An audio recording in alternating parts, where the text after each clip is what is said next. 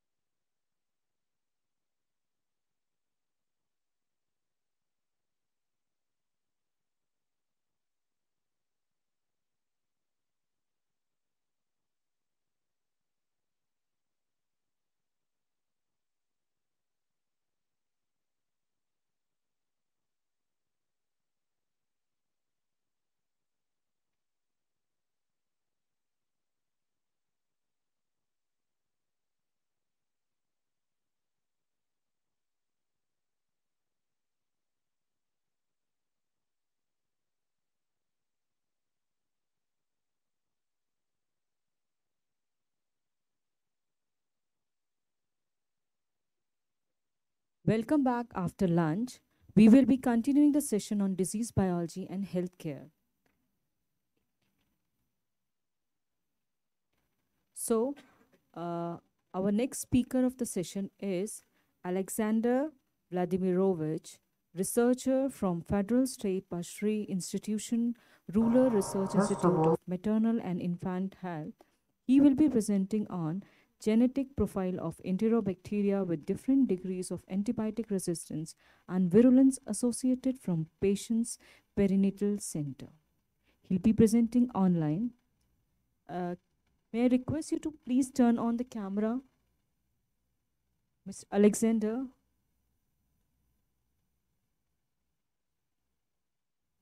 Is he?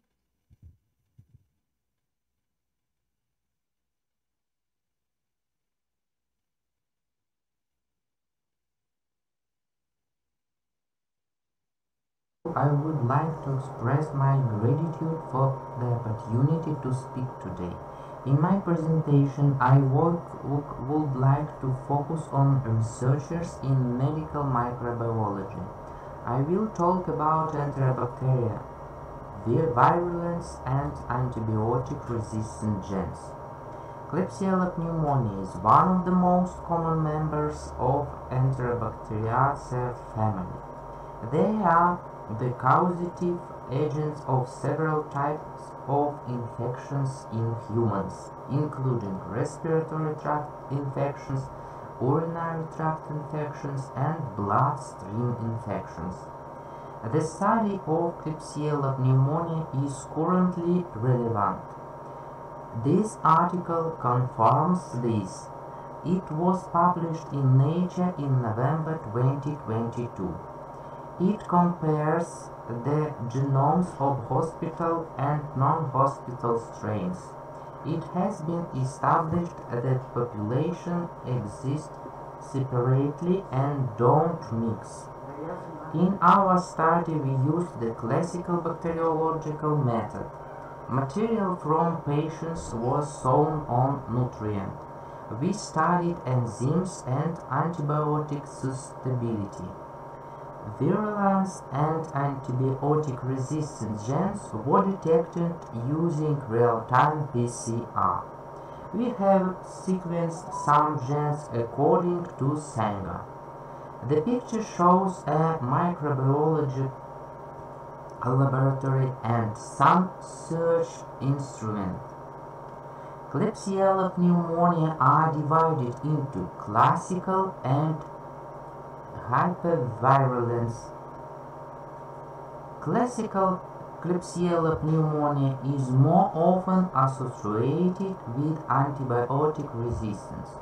They meet in a hospital environment. Hypervirulent strains have a capsule.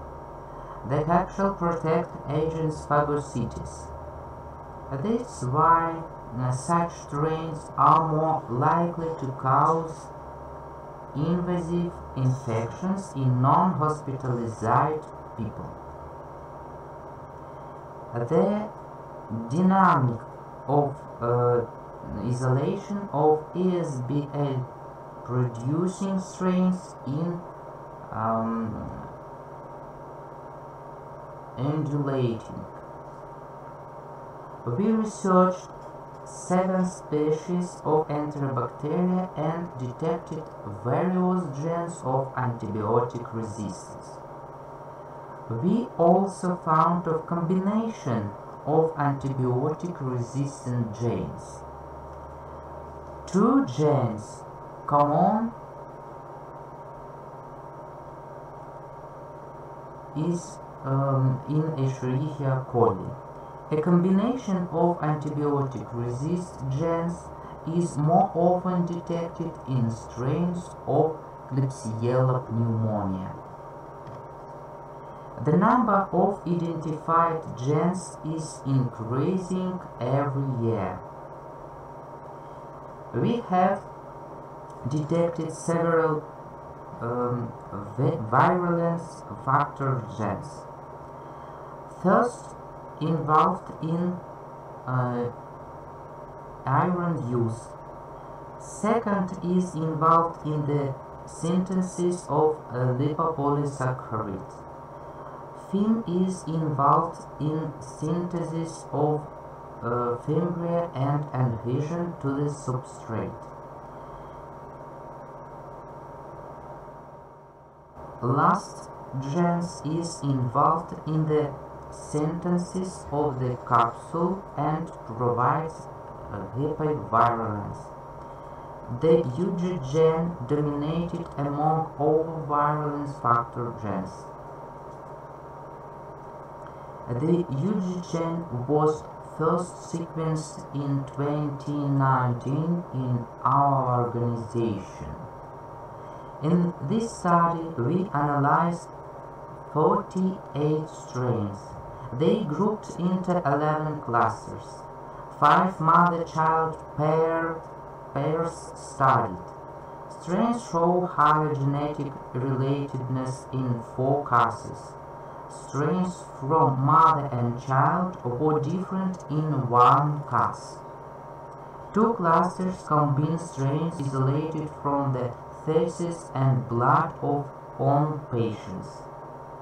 This study demonstrated the generogenicity of population of Klebsiella pneumonia strains. This confirms the effectiveness of anti-epidemic measures. We deposit some nucleotide sequences in the International Bank of Genetic Information. You can find them and use them in your research. Thank you for your attention.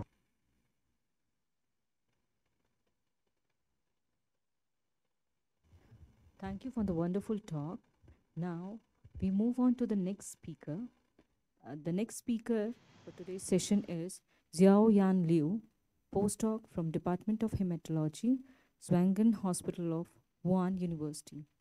The title Liu's talk is Chronic HIV infection induces aberrant myeloid lineage differentiation and susceptibility to leukemogenesis. Be presenting online. Can I request you to please turn on your camera?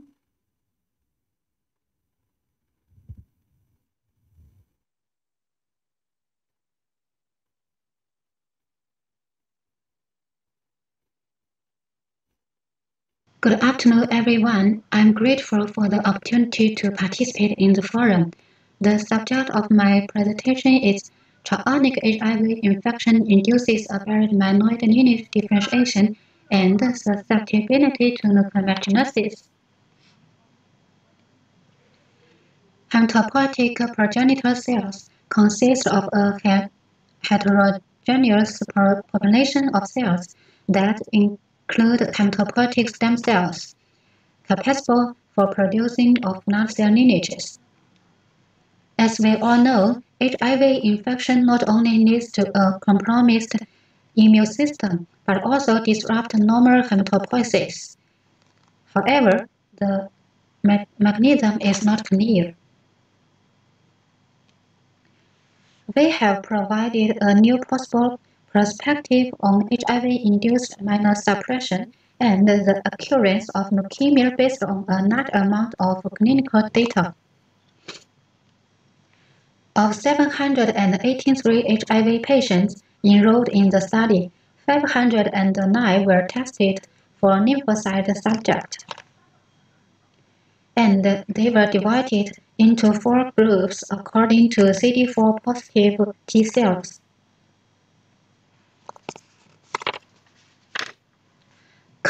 Comparison of peripheral blood cell between each groups, we found that WBC platelet lymphocytes were decreased with a reduction of CD4 T cells, and the incidence of leukopenia and anemia was increased with a reduction of CD4 T cells, while the incidence of neutropenia did not change significantly. In the bone marrow, the granulocyte proportion was increased with decreased progression, while the astrocyte cells proportion was decreased with disease progression.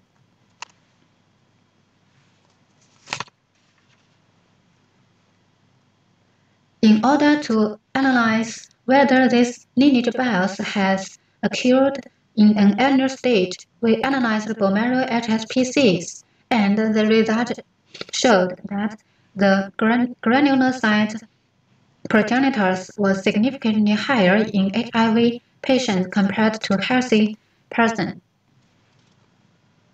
We analyzed the risk factors for HIV deaths in 425 patients, and the result showed that leukemia was an independent risk factor for death in HIV patients. The survival time of HIV patients with leukemia was significantly shorter than that of HIV patients without malignant disease. To explore the molecular mechanisms underlying myeloid differentiation bias and leukemogenesis of HIV patients, we performed RNA sequencing, and the results showed FOS B, and Gen D, which were members of the AP1 complex, and the positive modulating myeloid differentiation were enriched in the top 10 fold change transcription factors in HIV and leukemia patients. Moreover, the results all showed significant changes in the cytokine profile after HIV infection, including KIT-LG, SIG-XCL12, VCAM1, SPP1, and CSF1. Later, the RT-PCR verified these changes. It has reported that AP1 expression can be promoted by activation extracellular response ERK under oxidative stress. Our bone marrow biopsy showed that zinc phosphorylation was increased in HIV and leukemia patients. To further confirm the role of HIV infection on the differentiation and the gene expression of HSPCs, we enriched normal bone marrow CD34 positive cells followed by HIV infection in vivo, and the changes in HIV patients was all verified. At last,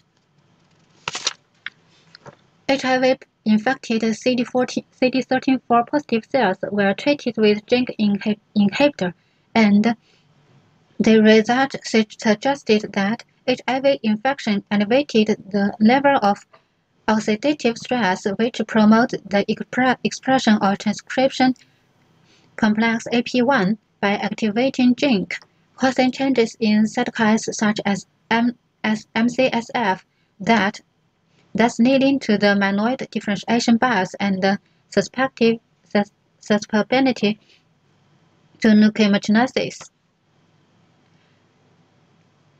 That suggests antioxidative treatment or gene inhibition may reduce the risk of leukemogenesis in HIV patients. Thank you.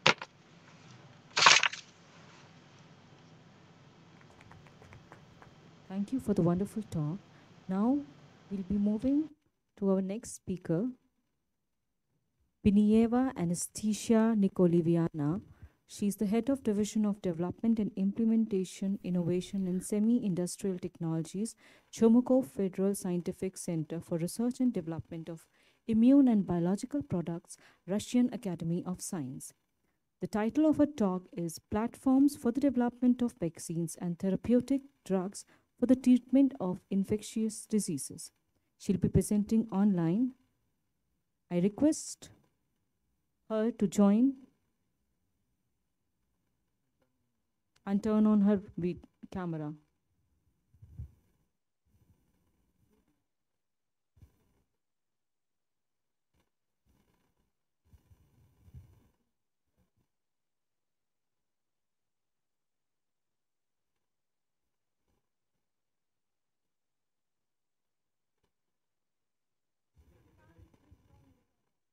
Can you please raise your hand so that we can identify you? Yeah, she.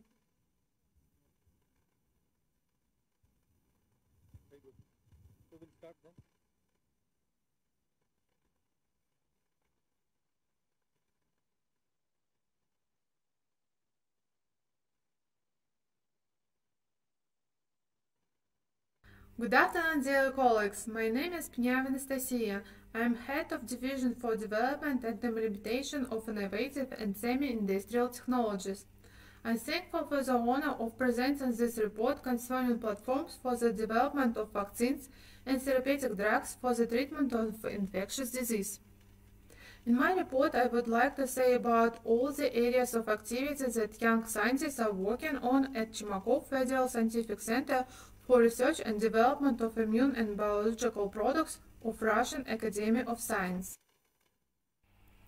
At the beginning of my report, I would like to say that the implementation of all stages of drug development at the Chomukov Center is carried out thanks to the unique structure of the center, which unites the research and development departments, the preclinical research center, production facilities, and the WHO Regional Reference Laboratory for Polio.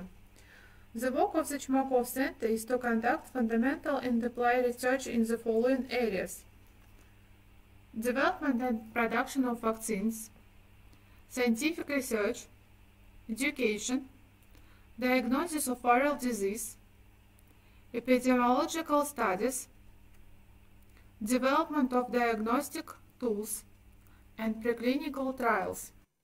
More than 80% of the staff are young scientists in development department. We work under the guidance of eminent experienced scientists. Our young scientists have already successfully implemented several projects. For example, an inactivated polio vaccine based on Sabin strains, polio vaccine, and an inactivated coronavirus vaccine, Covivac.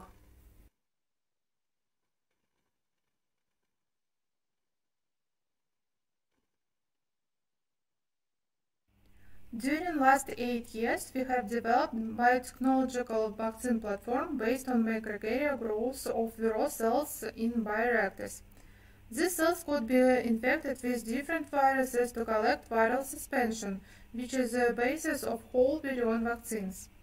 Oral polio, inactivated polio, tick-borne encephalitis, COVID-19 vaccines, and other vaccines. Together with whole virion platform, we are developing VLP-based vaccine platforms. Virus-like particles are particles containing structured viral proteins, which induce immune response but lack genetic material. That make VLP uninfectious. That's why manufacture process of VLP vaccines is safe in contrast to live or inactivated vaccines.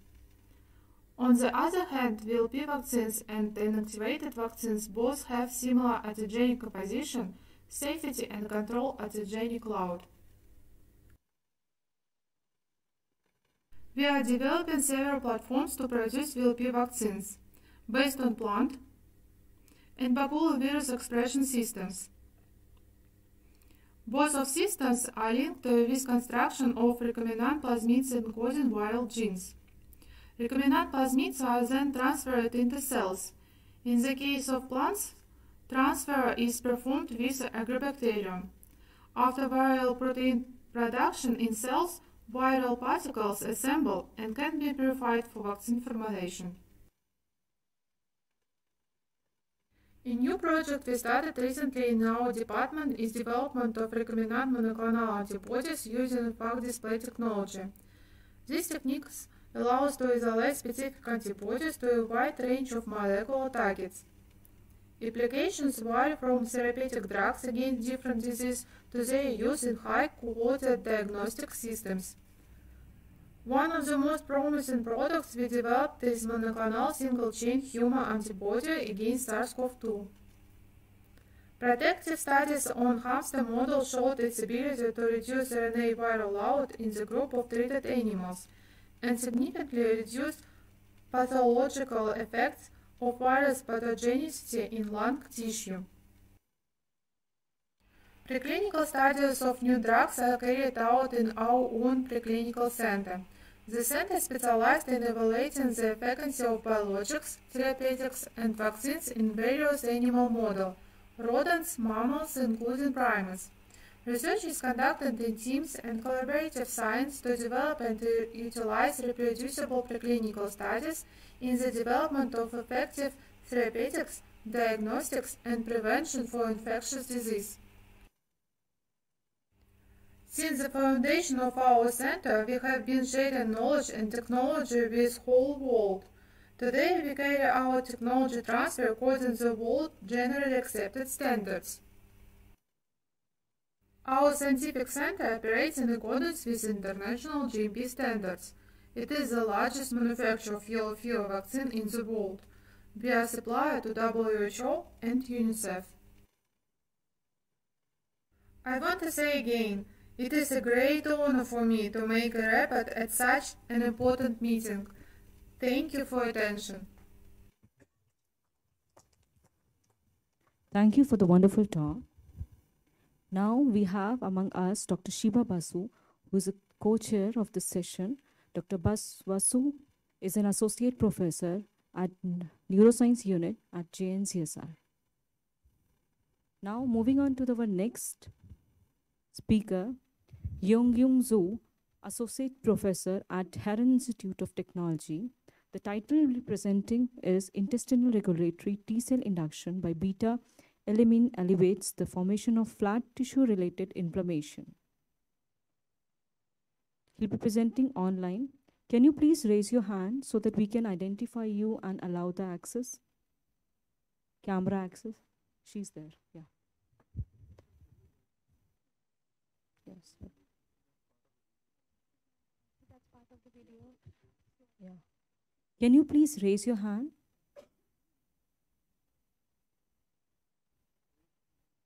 Yeah. Okay, she's not there online. We'll continue.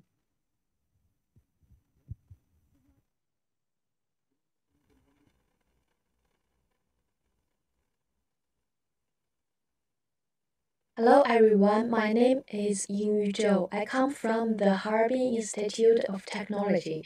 Today I will give the presentation named the Intestinal Regulatory T-cell Induction by β-Elemene Alleviates the formation of flat tissue-related inflammation.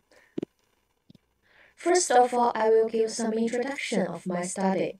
As a kind of chronic low-grade inflammation, obesity can trigger a lot of disease, such as the type 2 diabetes, insulin resistance, cardiovascular diseases, even those various tumors. Beta-Elemene is a chemical that comes from the herb Rhizoma Zadoria, and it is proved to be effective against a broad range of cancers clinically. As we all know it that tumor microenvironment will come from the inflammatory mediators, which indicated that the tide regulations between the tumor and the inflammation. So we got a question that whether beta-Elemene also have some effects on the inflammation because of its effects on inhibiting the tumor. Let's come to the immune system. Dendritic cells will present exogenous antigens on the MHC2 to the CD4 T cells, and the CD4 T cells will secrete a lot of cytokines such as the IL-10, TGF-beta, IL-13, IL-4, integrin alpha, TNF-alpha, IL-6, IL-1, CCL2. All of these cytokines will contribute to the macrophages polarization, which determines the anti-inflammatory or pro-inflammatory status. So all of this immune cell subsets, all of the balance of all of the immune subsets will contribute to the chronic low-grade inflammation, especially for the regulatory T cells that will have the effects in inhibiting the inflammation. We give obesity models such as the slide showed. We found that beta-Elemene did not influence the most body weight, but regulated the inflammatory cytokines such as the TNF-alpha, interferon gamma, IL-1 beta, IL-6 in the epididymal adipose tissue and the mesenteric adipose tissue. Furthermore, we studied the stromal-vascular cells, which is a kind of cells that contain a lot of immune cell subsets to study the immune system response. We also found that the similar results that beta-Elemene can modify the inflammation-related cytokines in the stromal-vascular cells of the white adipose tissue, including the MAT or the EAT. Moreover, we studied the macrophages and the regulatory T cells, the two kinds of immune cell subsets will contribute to inhibit the inflammation which caused by the obesity. We can find that the beta-Elemene can balance the M1 and M2 adipose tissue macrophages and induce the regulatory T cells expression in the white adipose tissue. But when we study the mechanisms of beta-Elemene on inhibiting the inflammation which caused by the obesity, we found that beta-Elemene did not directly decrease the LPS-induced vascular cells inflammation in vitro, such as we showed in this slide. So we guess there existed another kind of the immune regulation process that will explain why does the beta-Elemene have the effects on inhibiting the obesity-induced inflammation. Let's come to the intestinal immune system. The conversion from the naive T cells to the regulatory T cells will come from some mediators which come from the dendritic cells, such as the TGF-beta1, and the TGF-beta1 was mediated by the integrin alpha V-beta8 expression. Another kind of RODH2 which comes from the vitamin A will also contribute to the regulatory T cells expression. And we found that exactly for the intestinal lymph nodes, such as the Peyronie's or mesenteric lymph nodes, also will be regulated by the beta-Elemene administration. We can see from this bar chart is that beta-Elemene has significant effects on regulating the regulatory T cells and in the MLN or PP. So we got that maybe beta-Elemene can upregulate the FOXP3 positive, CD4 positive T cells in the intestinal immune system. And then we also found that all the dendritic cells mediators that will contribute to the regulatory T cells expression will regulated by the beta-Elemene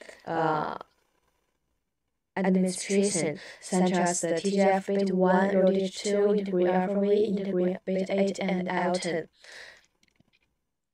Furthermore, we also found that the beta-Elemene will enhance the Lineage-2 activity, and the upregulated RA level in the intestinal dendritic cells will also suggest by the increased by the proportion of RA-dependent alpha-4 beta-7 positive CCR9 positive T cells in the CD4 positive T cells under the beta-Elemene treatment. And not only the intestinal immune system, but also the on-body system will be regulated by the beta-Elemene, such as the spleen. So we can go that maybe beta-Elemene will upregulate the regulatory T cells in the intestinal immune system through the enhanced of TGF beta-1, IL-10, integrin alpha-V beta-8, and Lineage-2. So we can got the conclusion that the intestinal regulatory T cell induction by the beta-Elemene elevates the formation of fat tissue-related inflammation. So the study also give us a new sense that maybe to balance the intestinal immune system will contribute to inhibiting the inflammation, which caused by the obesity. That's all. Thank you.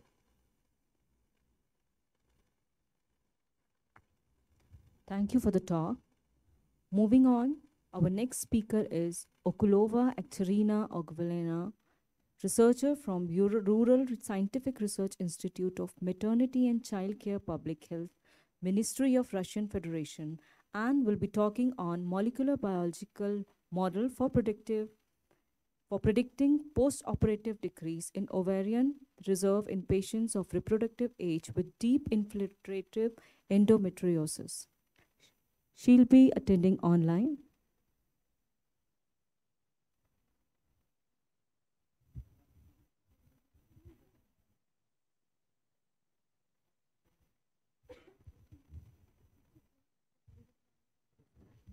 If you are available, can you please raise your hand? Our report, the molecular biological model for predicting postoperative decrease in ovarian reserve in patients of reproductive age with deep infiltrative endometriosis.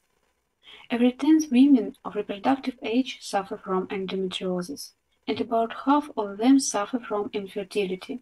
Among the various factors that determine infertility in women, the most important is the depletion of the pool of residual ovarian follicles.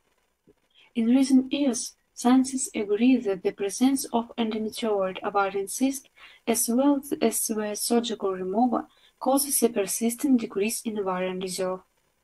However, the literature regarding the impact of deep infiltrative endometriosis and its surgical treatment on ovarian reserve is extremely limited. There is no agreement in the world professional community on the need for surgical treatment as first-line therapy in patients with deep infiltrative endometriosis in combination with impaired fertility. Therefore, the aim of our study was to develop, based on machine learning, a computer program for predicting change in ovarian reserve after surgical treatment of deep infiltrative endometriosis. A prospective longitudinal comparative study was conducted, the dicing of which is present on the slide. Surgical treatment of deep infiltrative endometriosis was performed in 70 patients of reproductive age, of which 30 patients had a combination of deep infiltrative endometriosis with ovarian endometrioma. Even at the pre-operative stage, a significant decrease in ovarian reserve was revealed in patients with deep infiltrative endometriosis. This was manifested by a significantly lower level of AMH compared with fertile women, regardless of the presence of ovarian endometrioma. According to ultrasound data, the number of antral follicles in the ovaries of the preoperative stage was also significantly lower in patients with deep infiltrative endometriosis than in patients of the comparison group. The presence of ovarian endometrioma had an ever more negative effect on this indicator. 6 months after surgery, there was further significant decrease in ovarian reserve in patients with deep infiltrative endometriosis compared with baseline values before surgery. This situation was observed in half of the patients, despite the fact that the initial indicator of ovarian reserve in the group were comparable. The ovarian reserve significantly decreased both in patients who underwent endometrioma cystectomy and in patients with intact ovaries. It is known that endometriosis has features of the malignant tumor, including avoidance of apoptosis, neuroangiogenesis, and cell migration. The hypothesis that the mechanism may play a role both in progression of endometriosis and in the reduction of ovarian reserve in this disease.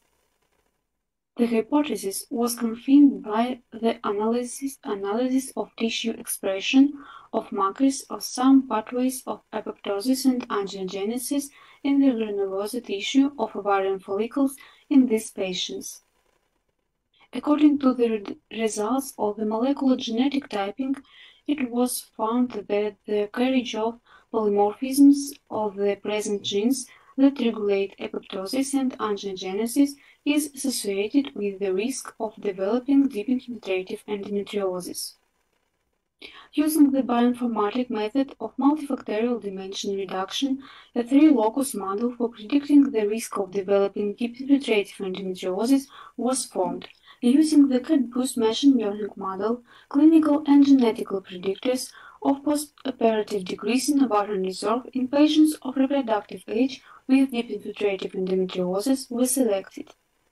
The web application has an accessible interface for easy use by obstetricians and gynecologists to determine the tactics of managing patients with deep infiltrative endometriosis. Based on the data entered, the program displays the total risk calculation results, which is present in 2 options, high risk and low risk of a decrease in ovarian reserve. Patients with deep infiltrative endometriosis and a low risk of postoperative decrease in ovarian reserve at the first stage can be surgically treated. If a patient has a high risk of postoperative decrease in ovarian reserve before surgical treatment, the women may be offered banking of oocytes or embryos in programs of assisted reproductive technologies. In this way, surgical treatment of deep infiltrative endometriosis leads to a decrease in the initially compromised ovarian reserve in patients of reproductive age, regardless of the presence of endometrioid ovarian damage. In the reduction of ovarian reserve after surgical treatment of deep infiltrative endometriosis, a genetically determined dysregulation of apoptosis and angiogenesis plays a significant role. The developed computer model for predicting the risk of postoperative decrease in ovarian reserve in patients with deep infiltrative endometriosis can help the obstetric and gynecologist and reproductologist in choosing the optimal management tactics for the successful implementation of reproductive function. Thank you for your attention.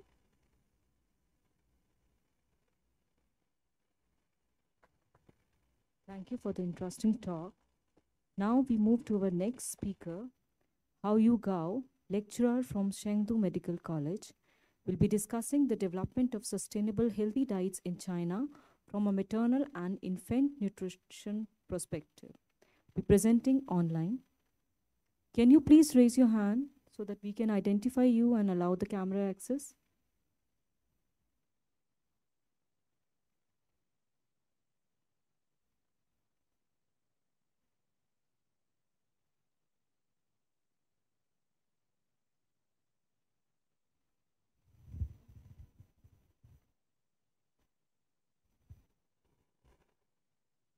Hello everyone, I'm glad to be here to share with you part of my research ideas.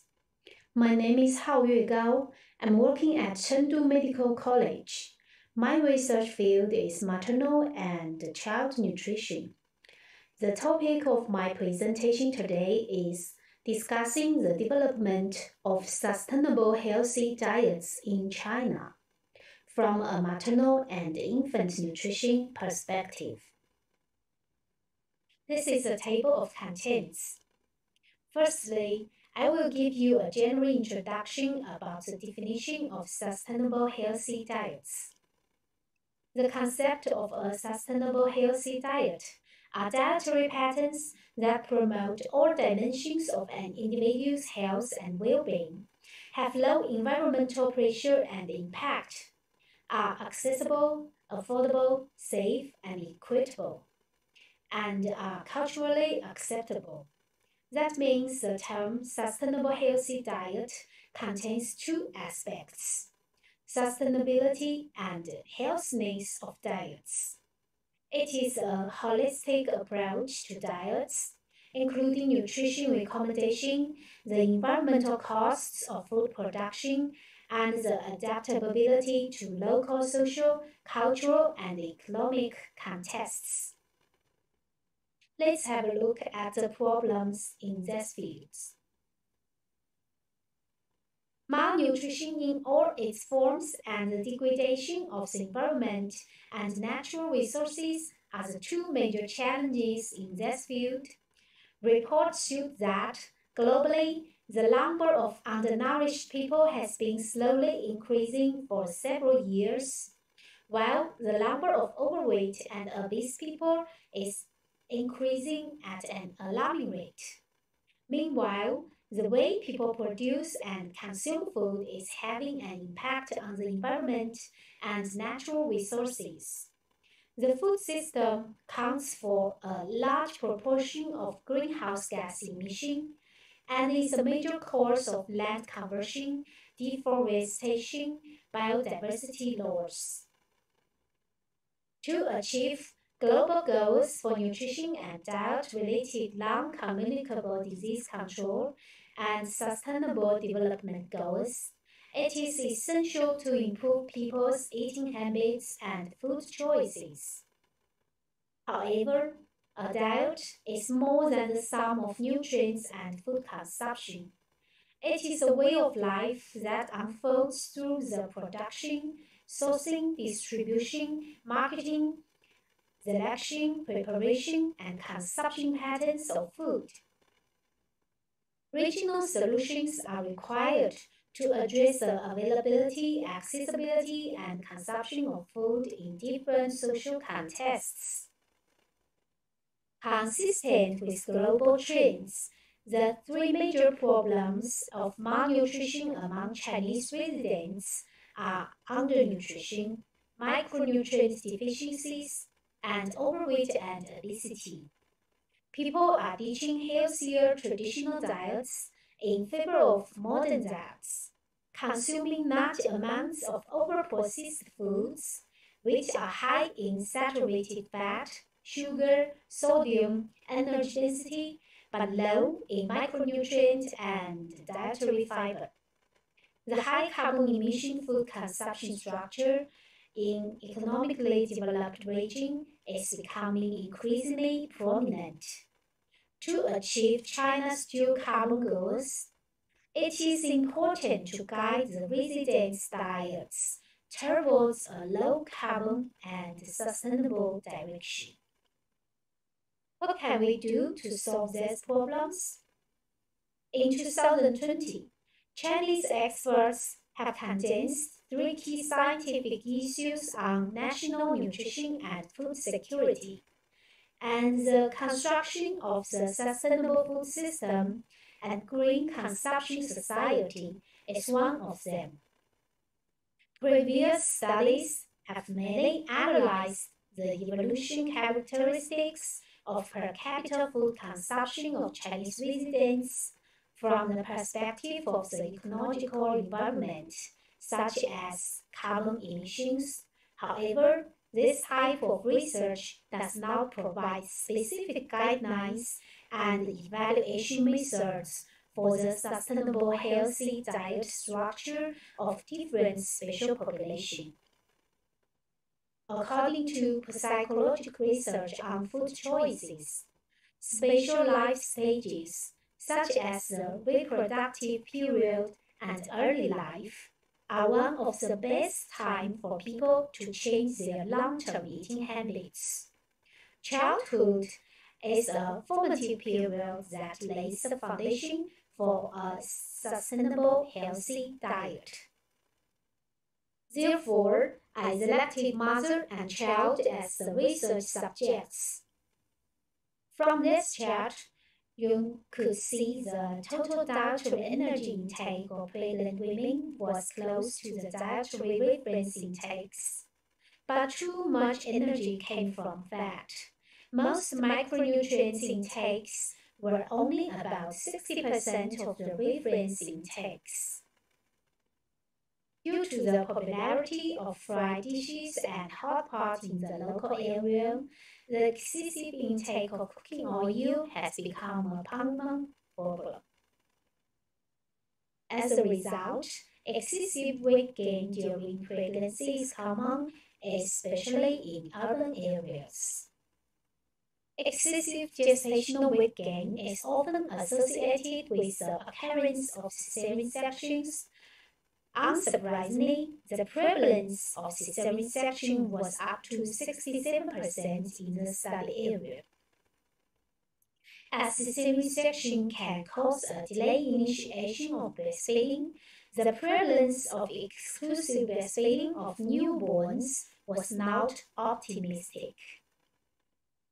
In summary, in the process of choosing food and feeding mode, mothers hardly considered factors such as consumption of natural resources and environmental contaminations.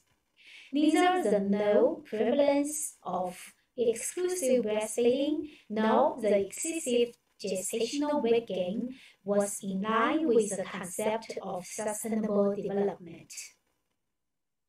In the future study, we will keep working on the actual situation of the spatial population of women and children to find out practical solutions based on the concept of moderate food intake, food safety, green and no carbon consumption patterns, and traditional culture. From a different perspective, relevant strategies, policies, and legal frameworks could be deduced through demand, so as to explore the specific connotation of a sustainable healthy diet in Chinese social contexts. It will provide policy suggestions for promoting the sustainable development of low-carbon diets for women and children in China. These are references. Thanks for listening.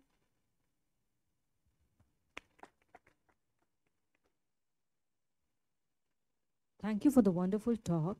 Now, moving on with the last speaker for today's session is Barkhon Atrkizeva from National University of Uzbekistan.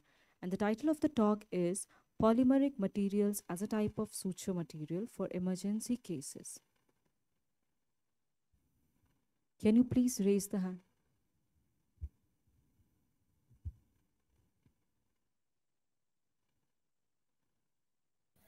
Good day. My name is Barkhon Atrkizeva and I am a researcher in biotechnology.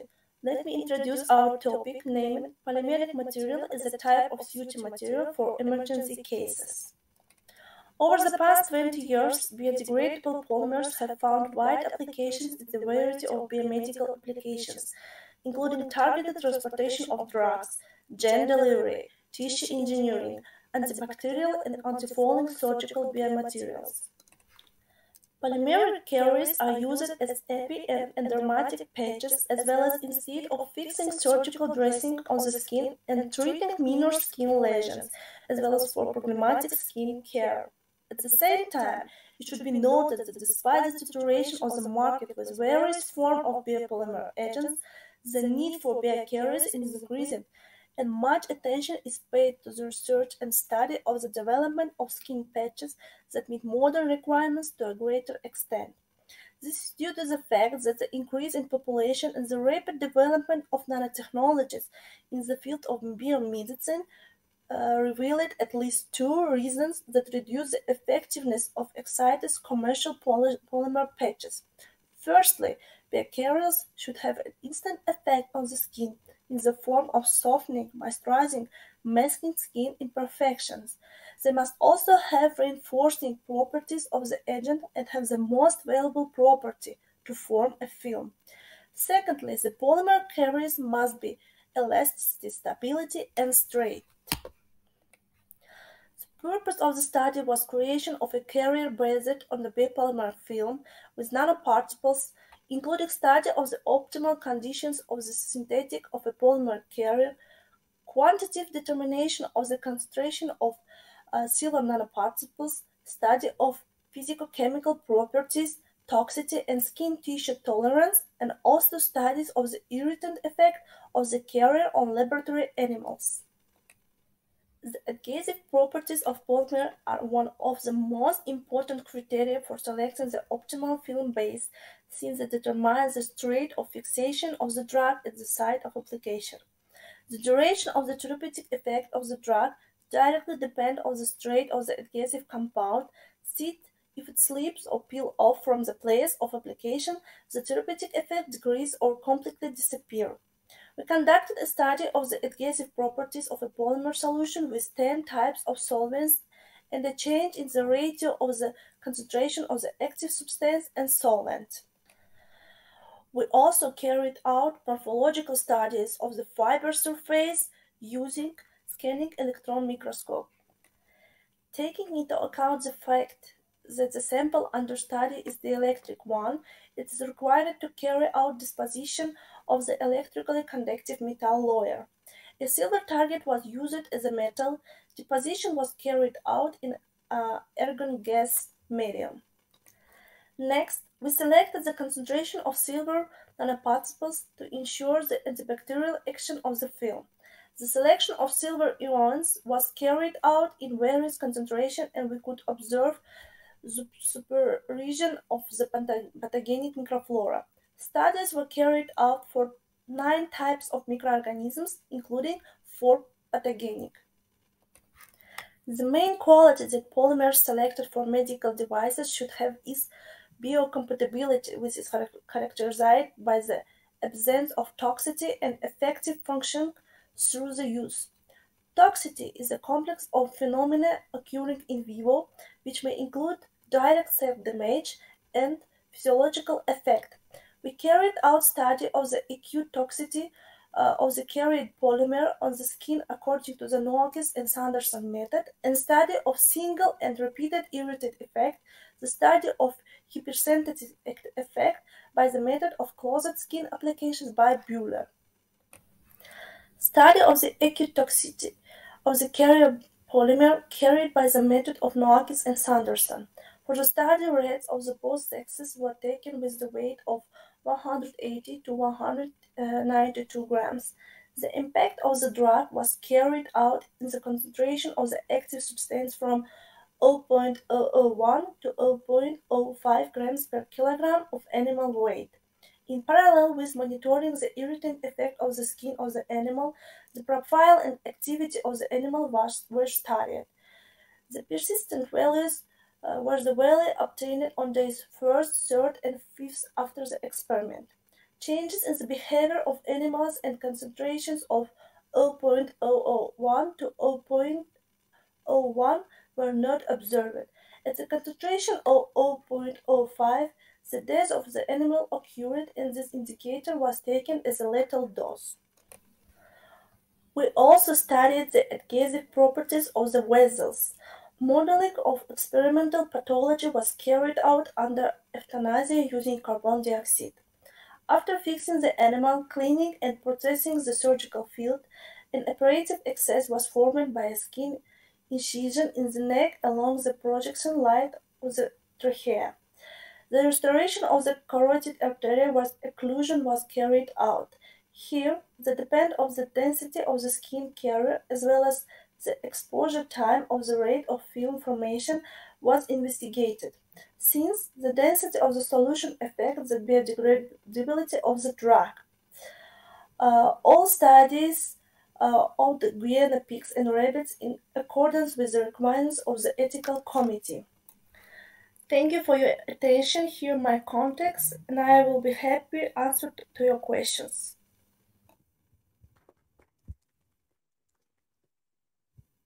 Thank you for the wonderful talk. With this, we come to an end of our session on disease biology and healthcare. A big round of applause for all the participants.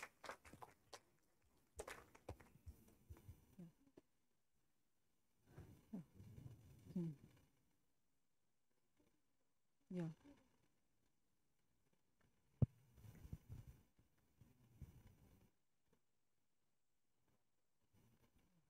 So now we'll begin with the question answer session, and online participants also, please post your questions and we will be taking all your questions. Are there any questions?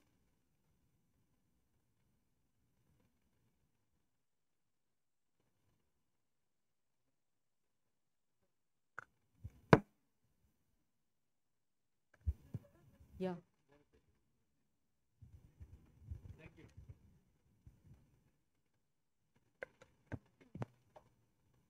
Thank you. I have a question to very interesting topic about this clinical response to available therapy and not response to the chemotherapy of this cancer patients. As I have made of mine, that is very interesting topic also. And my question is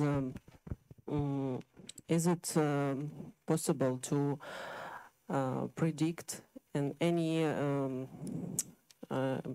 medicaments already passed tests on not mice but humans, and is it possible to implement it already to a person in real? That's my question. Thank you. Thank you.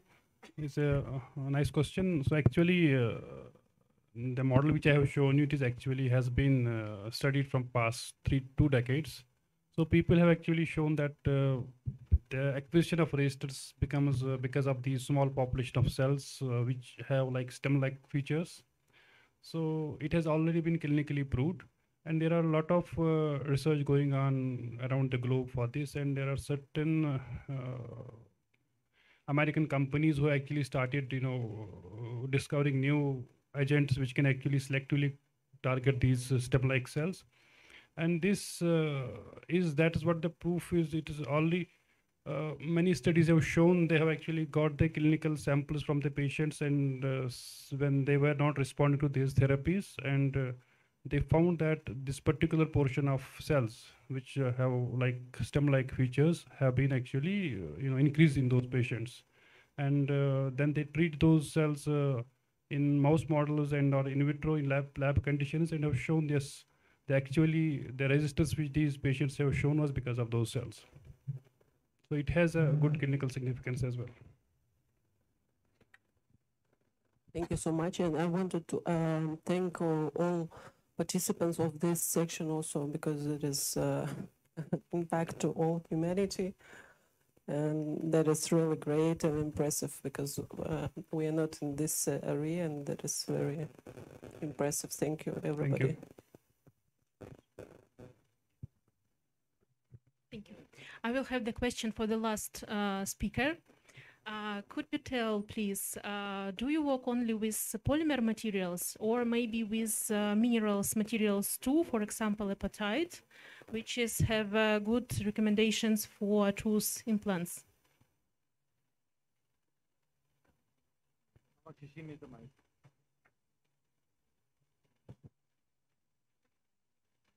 Thank you for your question. No, we work only with polymer materials before we start the literature. And from literature, we know that some polymer materials are used in the medicine before, but we check the pluses and minuses, and that's why we choose these polymer materials as the active component of our material. Thank you. Thank you. My question is to Xiaoyan. Are you online there? Who talked about chronic HIV infection induces aberrant myeloid lineage differentiation. Are you there?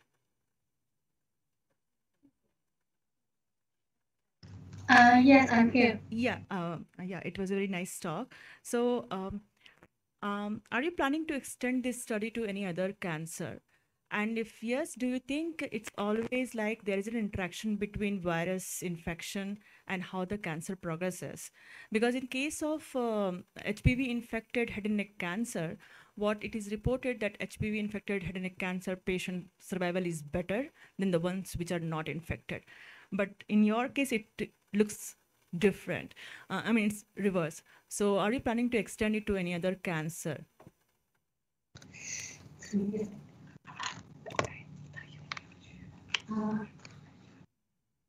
Sorry, can you speak slowly?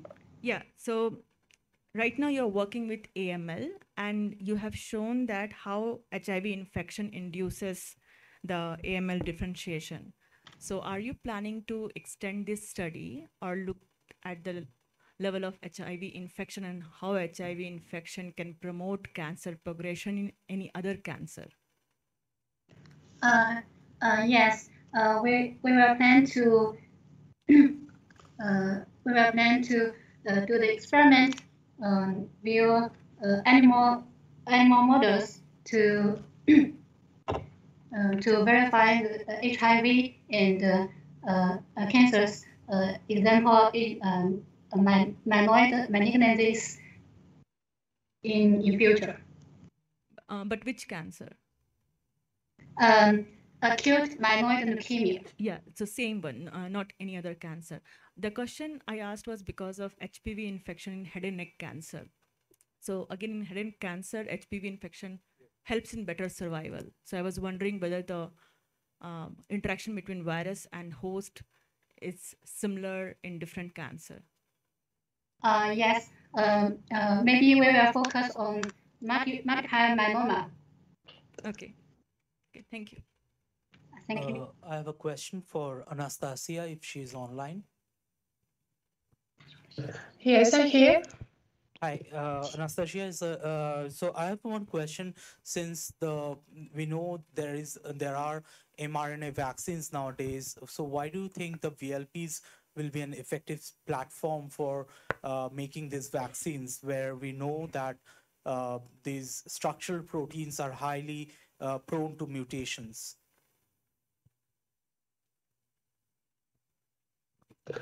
What kind of inactivated vaccine do you mean? Coronavirus? It's for Anastasiya, for the vaccine development.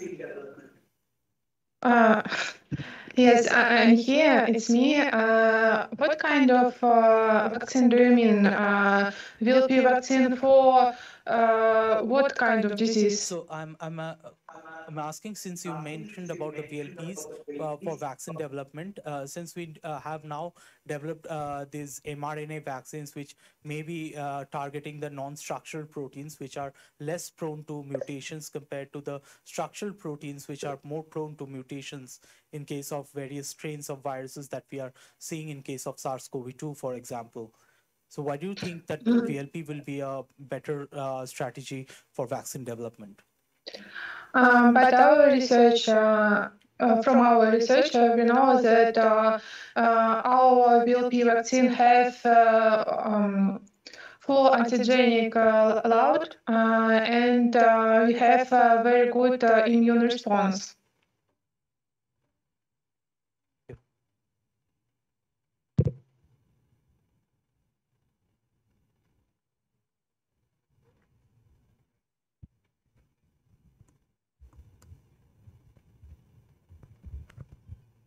I would like to know more from Aista Mishra. You have mentioned about the gene, that EGLN1, whether it's associated only with this hypoxia or any other functions it's having that particular gene. And also, what's your future research upon this particular gene? Okay, thanks for the question. So this EGLN1 is basically a prolyl hydroxylase, okay? And it's an enzyme which is oxygen-dependent dioxygenase. Now this enzyme basically hydroxylate not just HIF, but many other more enzymes such as demethylases, such as TETs. So it is also important, this enzyme or this gene is also important, not just in HIF responses, but in other epigenetic responses also that are actually involved in hypoxia. So therefore, this gene is actually important, and apart from just seeing it as a, just for high altitude, we can also see this gene for other cancers where hypoxia is explicitly involved, or in other cardiovascular respiratory diseases where again hypoxia is involved. It could be a cause, it could be a consequence. So that way, this gene has a lot many, it's involved in many pathways. My lab, we are actually interested in genetic as well as epigenetic variants. And of course, we are trying to take this gene further because this gene is the only gene that has shown a natural selection in one of the segment in all the high altitude population, be it Tibetan or be it Andean.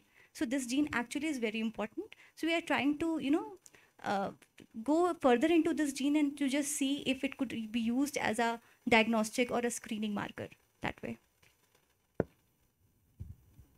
Thank you. Are there any other questions?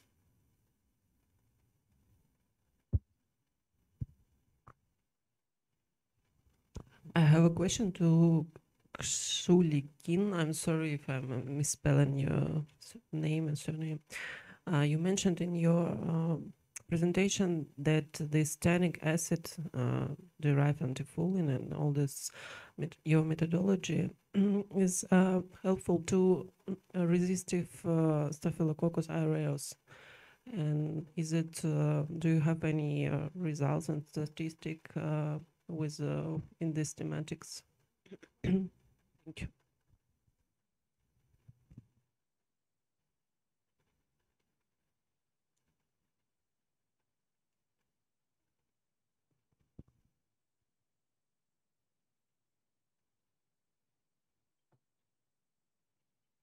If you are online with this presentation, tannic acid derived antifolin and bacterial surface.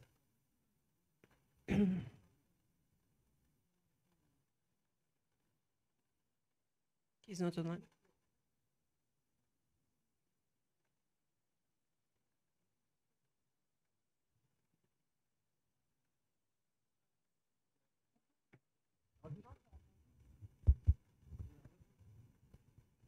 Shulikun, are you online?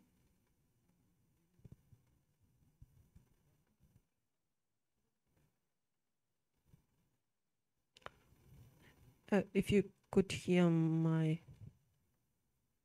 question. Yeah. Okay, he's not online.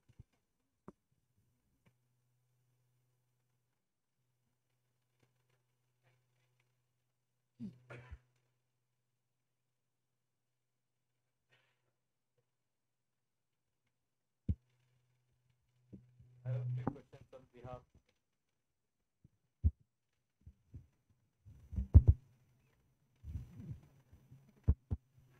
I have a few questions on behalf of the chairs. They'll be here soon. This was Saurish Ghosh. You mentioned development of therapeutics using antibodies from mother's milk. Can you expand on that? So actually, the secretory IgA has been seen to maximally help in clearance of the enteric viruses, and not only enteric viruses, any kind of enteric pathogens. So since these neonates, it's very difficult to vaccinate very early stage in their life after just their birth. So on that note, where if the mothers can be vaccinated and the antibodies can be released from the mother's milk to the neonates, then these kind of protection can be transferred to the babies. And not only that, these kind of antibodies can, if transferred, it also shapes along the immune system of the babies. Thank you. The second chair also wanted to ask, how does the stomach virus reach the salivary gland? So actually, the stomach viruses don't reach the salivary gland. Those are independent pathways which are like infecting two different tissues. So those infections are acquired independently? Yes. Thank you. Next question from the chair is for Nikolaevich. This is about the laser procedure, and the question is, laser procedures are widely used. So can you elaborate on what is the novelty in this procedure? Is it the difference due to cost, or is this kind of an equipment available to do this kind of a procedure? Thank you very much for your question. I'm Alexei. Indeed, this procedure is already quite regular. The classical type was penetrating keratoplasty or posterior keratoplasty when the transplant is procured by the mechanical microkeratome, but in the next generation of the technology, when you create a transplant by laser, which is more predictable, and the results are quite good. And yes, it's a regular procedure. In India, I think that you have corneal transplantations, maybe about 5,000, I think. But I can make a mistake because I don't know the exact number. In Russia, we make about 2,000. In USA, about 20,000. So no special equipment is required for this? Yes, you need femtosecond laser. Laser, of course. Yes, and it's quite expensive. Yeah. It's quite expensive, but it was Russian model. And if some lasers from which are made in some other countries, you need a pack to start it each time. You pay each time just to turn it on. For this, no, you just push a button, and it's a big difference. And it works quite good. Thank you very much. Thank you. Next questions from the chairs are for Fayaz Malik. First question is paclitaxel and the IIM 152 showed interesting results. So what are you planning to do with it? At what stage is it? How is the toxicity? Are you planning to take it to clinical trials? Yes, actually, we have taken this molecule, quite forward right now. And we have done all the preclinical studies which are needed. So it is in the phase of, we are in the phase of filing the IND right now. Great. And the second question is, you showed a lot of molecules for cancer and some for depression as well, which are very interesting results. But do you know what is the mode of action, the mechanism of these molecules? How are they working? The molecule which we are currently, proposing for the IND filing and for preclinical studies is actually targeting Wnt pathway. So it's actually targeting beta-catenin, it stops beta-catenin to go into the nucleus. So that's the actual mechanism. Like GSK3 beta. Yeah, absolutely. Yeah, it's like that. Yeah. Also, the other question is, when you have different molecules working in cancer or depression, is there a connection between the way they're targeting different pathways? Are they similar? No. It's all the different ways of targeting. Yeah. Excellent. Thank you. Thank you. Next question from the chairs I have is for Asta. The interesting question. So do people who are the natives of mountainous regions do not have mutations? Okay. Thanks for the question. So actually, because I just had 8 minutes, so I focused on sojourners. But yes, my lab also works on high altitude adaptation. And yes, the natives have SNPs. So that is what we have seen in genes like EPAS1 and EGLN1. We have seen that natives have natural selections that is going on, which is different from the populations of lowlanders. So yes, they do have. Okay. And eventually do these people adapt with these mutations, eventually adapt, or they'll always remain susceptible? Yes, so specifically to Tibetan people, what we have seen that they have functional adaptations. So they have higher lung capacities, they have lower hemoglobin as in the hemoglobin level similar to the sea level. Because when we'll go there and we'll stay for 1 month or 2 months, our hemoglobin will shoot. But we know that with the hemoglobin comes the side effects also. So in that way, they have the functional adaptations. Yeah. So if they don't adapt, would you recommend some kind of a screening procedure to ensure that such people, when they go high altitude, do not fall sick? So for sojourners, for example, for the military people, we have our lab aim to have a screening panel where we can actually, it reduces the stress and cost. So if we can somehow have the screening panel for screening the people who will be better adapted, going to altitude and better perform. So that chair said is when the army goes to high altitude, would that be something that you yes, right? Definitely, and that is actually that is why it's such a strategic, important area, and therefore preparedness is important. The other chair asked here is that you showed changes in EGLN1 regulation expression, and so is there any idea why the expression levels are higher? Why is it up? So basically, since it was a case control setup, and we found that sojourners who were susceptible to this disease, they had higher level. But in healthy controls, it was the levels were not that higher. So we assume that there is some susceptibility going on or predisposition going on that is making their levels higher, and therefore this higher level is involved with the pathogenesis, and due to which the HIF activation is not done properly, and therefore the disease. This is we have seen in case control setup. Different. Okay. You showed that methylation is lower at the promoter of this gene in the HIP patients. And I was thinking, is that the only reason why expression is higher? Or I mean, say, this is a correlation, you have it. But in terms of mechanism, is that sufficient to induce the expression? So definitely it's not sufficient, because we know it's a complex regulation that is going on. So therefore what we found was that this particular region, it had the CpG island, methylation was higher, and the same region had variants also. Okay. So now we have at least two mechanisms, that it could be genetic as well as epigenetic, that may be involved in the regulation of the gene, but definitely there could be much more. Much more. Yeah. I have one last question for Zhou. She showed really nice that the implants has really good properties. So the question was, is this now being used in implants and surgical equipments? Is it coming to where the surgical, whether they're coating it with tannic acid? But I am afraid, do we have the speaker here? No. It was a very interesting piece of work, but I don't think speaker is on. All right. Are there any further questions? Second question, third question? Yeah, Shiva. This is to the last speaker. I was wondering, you showed that after using these different materials, that the weight is kind of almost stable and you don't see too much of a change in the weight, right? That was one of the graphs that you showed, right? So I was wondering, did you look at any other markers of stress or somewhat local inflammations or anything after using this? Okay. Thank you for your question. Of course, first we research the irritated effect and allergic effect on the skin, because our products, they use it that household injury remedy. It's used now as a remedy. It's a product, and our products, they stay in the skin only 24 hours, and after 24 hours, it's fully biodegraded from skin. That's why we don't check the long action of the product on the skin.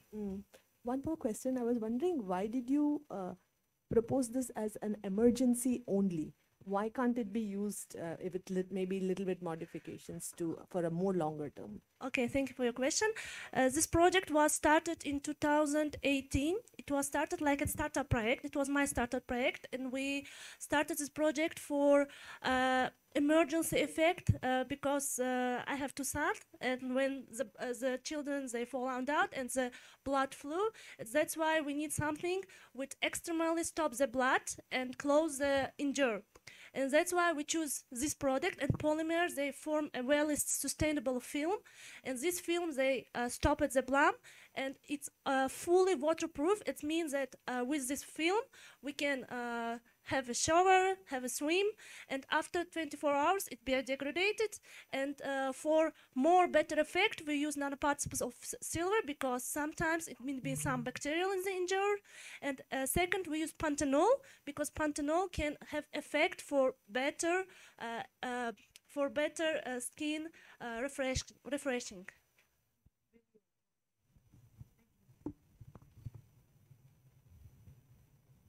I have a question for Sorish Ghosh.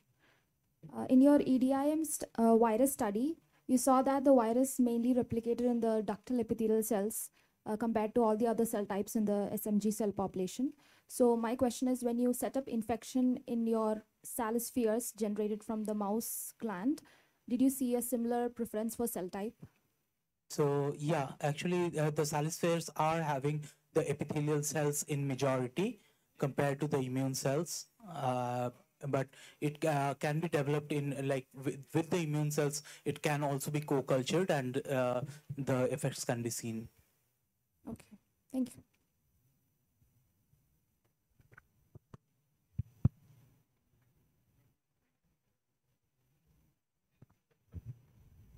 Are there any more questions? Can we start for the theme discussion now? Okay. So thank you all for such an interactive question and answer session. Now at this occasion, we would like you to invite all for a thoughtful discussion on the theme of disease biology and healthcare, where we can summarize the insights we have gained from our session today and draw parallels between the ongoing research across the various countries. We kindly request all the speakers from our thematic session today to take the stage for this discussion. The participants who have joined online may turn on their videos for the discussion. During this session, we look forward to having a fruitful discussion on the challenges we face in the field of disease biology and healthcare currently in our respective countries, and the work on how to overcome the obstacles of funding. Let us also put our opinions forward about the unique expertise each of the participating nations have achieved in the field and how we can actively collaborate and help each other. It's my great pleasure to now introduce the session chairs, Professor Hemlata Balram and Dr. Kushagra Bansal. Professor Hemlata Balram obtained her PhD from Indian Institute of Science and carried out her postdoctoral research at the University of California. After a brief stint at Astra Research Center in India, she joined JNCSR in 1996 as faculty fellow, and now is a professor since 2008. She was the Dean of Academic Affairs from 2008 to 11 and has been the Dean of Faculty Affairs since 2015. Professor Balram is a biochemist with several years of experience in the area of molecular parasitology, metabolism in parasitic protozoa, molecular enzymology, and protein structure function analysis. The focus of research in her laboratory is on understanding biochemical pathways and metabolism in the malarial parasite Plasmodium, and on the protein structure function analysis of enzymes involved in purine nucleotide synthesis and fumarate metabolism in the parasite. Coming to our next chair, Dr. Kushagra Bansal, he obtained his PhD in microbiology and cell biology from Indian Institute of Science, Bangalore in 2010. He joined Harvard Medical School, Boston for postdoctoral research in 2011. During his postdoctoral tenure, he sought to delineate the molecular basis of immune tolerance mechanisms that operate in the thymus. Dr. Bansal returned to India in 2018 to join Molecular Biology and Genetics Unit at Jawaharlal Nehru Center for Advanced Scientific Research, Bangalore, as a new faculty member. He was awarded Ramalingam Rees Fentry Fellowship of the Department of Biotechnology, Government of India. Now, I invite the chairs to take over the session.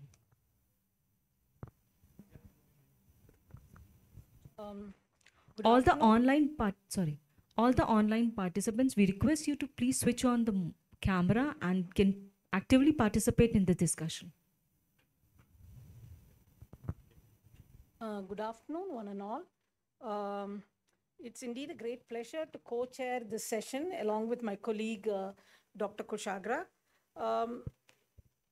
I'm sure you'll agree with me that over the past 2 hours or more, we have had very interesting series of lectures ranging from communicable diseases, infectious diseases, to non-communicable diseases, and also to development of therapeutic agents which are of different kinds.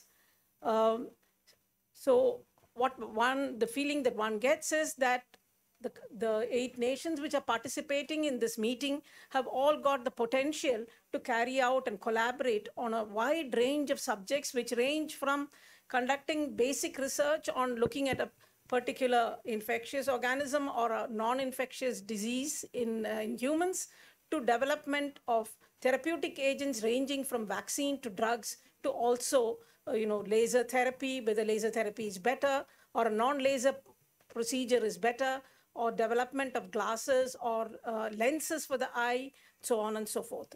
So before we start the discussion, I'll just ask Kushagra to say a couple of...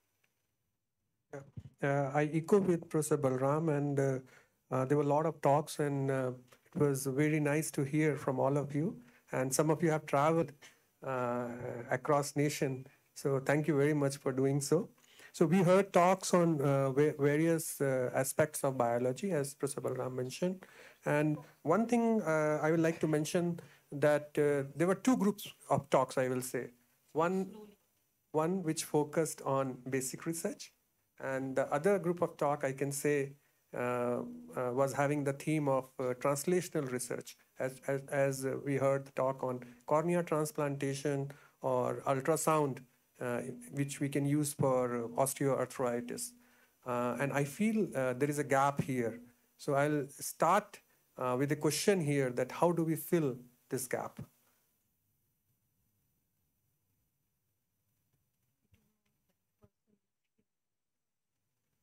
If anybody, any one of you want to attempt that?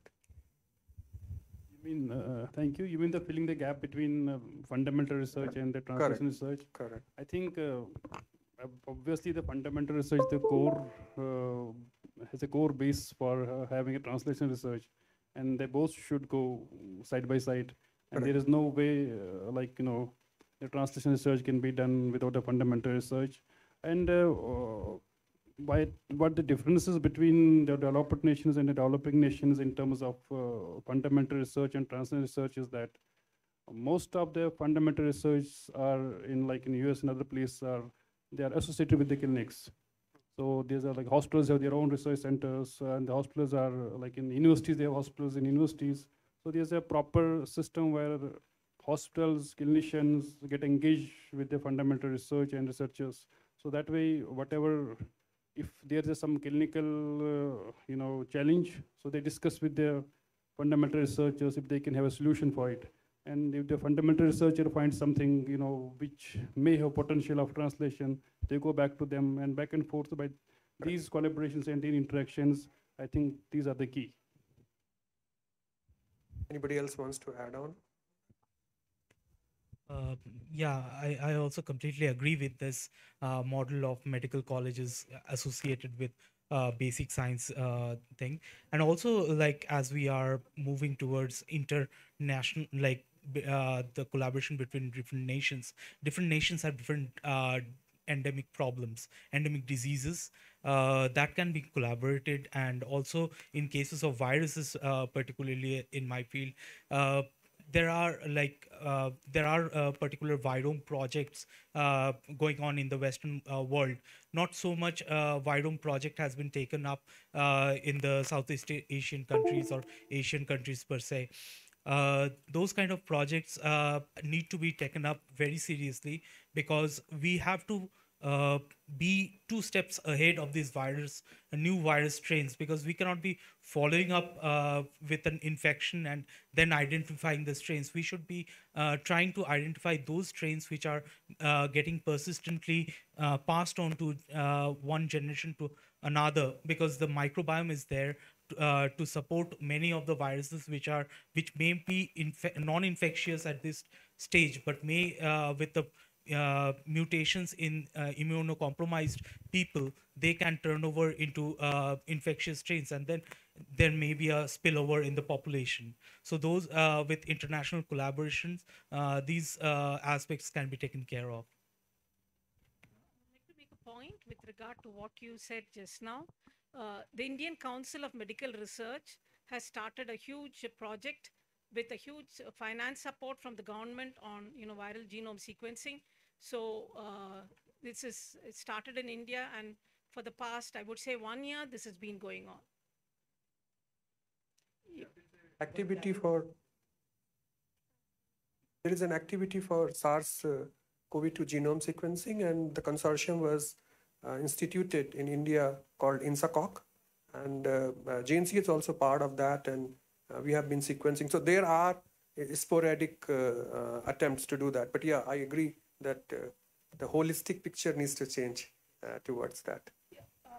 Another point to it, India has also started, not just through INSACOG, ICMR has independently started sequencing viral genomes and also bacterial pathogens which are springing up in hospitals, so that we are ahead before the pathogen can invade the rest of human population. Yeah, so it's been initiated. I hope that the gap which is now existing between the basic science and clinical science, I hope is temporary. Because if to say about ophthalmology anyway, the basic science is our future, the future of all medicine. Because, for example, we have already got some very good medicines which can stop AMD, age-related macular degeneration, which came from basic science and from oncology. And these medicines are really very effective, and they help people to see better. And further, of course, we would like to get cloned endothelin cells and limbal stem cells. If we don't have a necessity to take these cells from donor, there will be no immune response, and the results will be much higher. And we are not going to have a donor. So anyway, the future is with basic science, I'm sure. May Yeah, go ahead. Okay, of course, all our knowledge is based on the basic, it's theoretical knowledges, but sometimes the researchers, they go deep in the theme and they cannot stop because they search perfect point of their opinion. And when we make useful some practice, we predict that these researches, we don't need so deep researches. Sometimes for useful these methodics or for those products or some remedies, we make some predict that maybe we will not use some articles from Nature journal or another journal, but we use how people will adapt these methods, how people can, they must pay for him, yes, how is it ready for pay for these methods? And second, is it our hospitals or government ready for adapt this method in the government in the country too? Because sometimes, of course, the knowledge, the researches is new, but equipment is not every time ready to adapt these methods. I would like to make a point here to what you said. There was this talk from a group in Russia, I think, on the use of lasers to do corneal transplant. It was not very clear as to why lasers were not being used in a widespread manner, and people were resorting to a technique which was less effective, as the talk pointed out.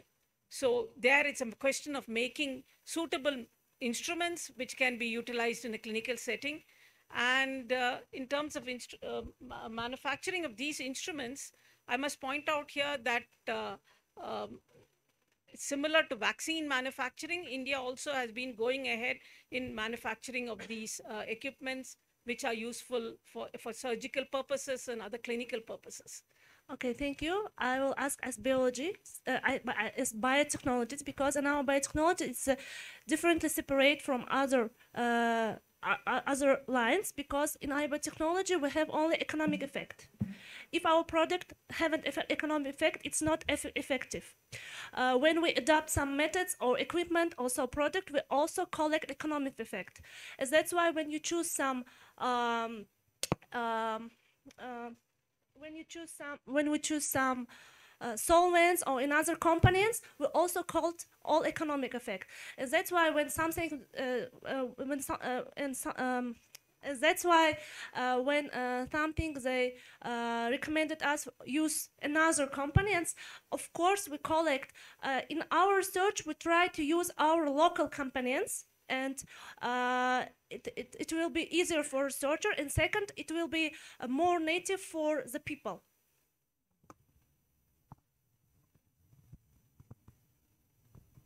Maybe we move on to the next question. What I see is the research in current age is interdisciplinary, and I'm pretty sure all of the panelists will agree to that. We can't restrict ourselves to just being biologists. A biologist has to be a physicist, a chemist, a theoretical person as well. And a lot of research nowadays is data-driven. As someone mentioned that we need to generate databases to understand how do we tackle the diseases. So how this SCO can, in the countries involved in SCO, can help each other to access the data across countries and kind of design better therapies for the future.